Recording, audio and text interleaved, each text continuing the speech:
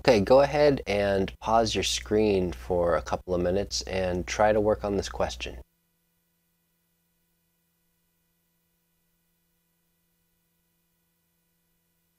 Okay, classify each of the following changes as physical or chemical.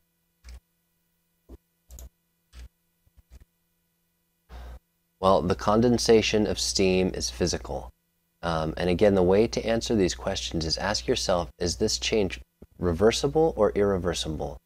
So if steam can condense and turn into liquid water, then can water turn back into a gas or back into steam? And yeah, if it evaporates or if it boils.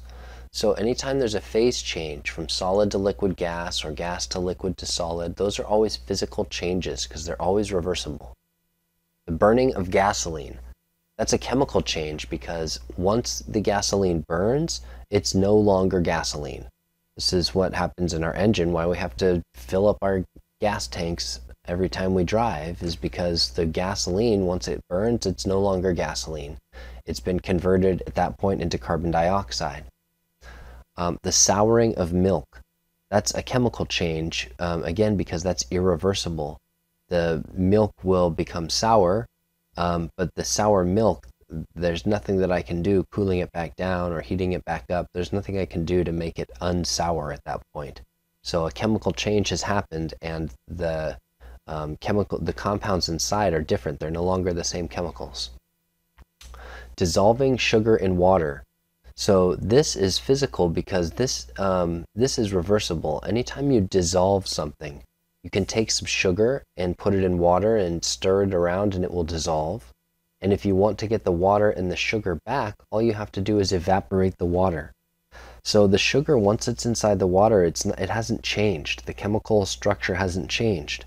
So remember, one definition of a physical change is whether it's reversible, and another is whether the chemical compounds themselves are different.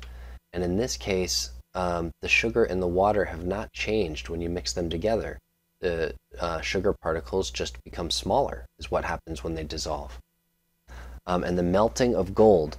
So that's another one of those physical changes. So if it's a change of state, solid to liquid to gas, or gas to liquid to solid. If it's any of those changes, it must be physical. And when solid gold melts into liquid gold, that's a solid to a liquid. That's a physical change. All right, go ahead and pause the screen again for a couple of minutes and try to work on this one.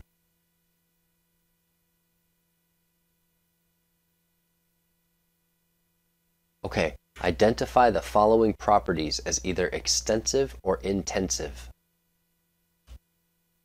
Okay, so remember, extensive is when something depends on the amount of material that's present, and intensive is a property that does not depend on the amount of material.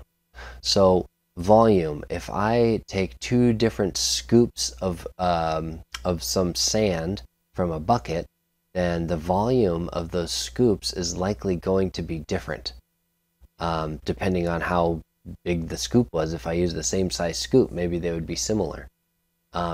If I take two scoops of a bucket of sand, then the temperature is probably going to be the same in both of those. It doesn't matter how big the scoop was, because the sand, all the sand in the bucket, we would assume is at the same temperature.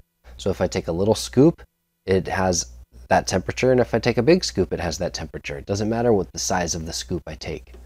The humidity, it doesn't matter if I'm talking about a small bit of air or a large bit of air. It might be 60% humidity inside my house and 60% humidity outside my house.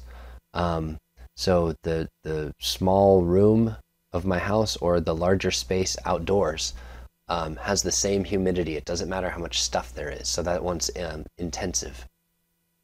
I realize now this says extensive. So this should say intensive instead. Heat. This is a quantity that's not probably at this point very well understood at this level in the course. So heat, sometimes we get heat and temperature confused, but heat and temperature are different things. Temperature is is the average kinetic energy of a substance. if we take into account all of the different molecular motion inside there, it's the average. Heat is the amount of energy that I have per unit substance.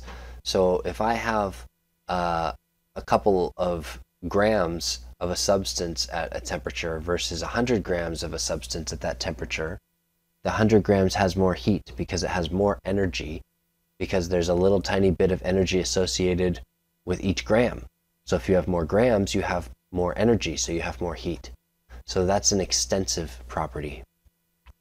And finally, boiling point. It doesn't matter if you're checking the boiling point of a cup of water or a pan of water. The boiling point's always the same. So the boiling point is another intensive property.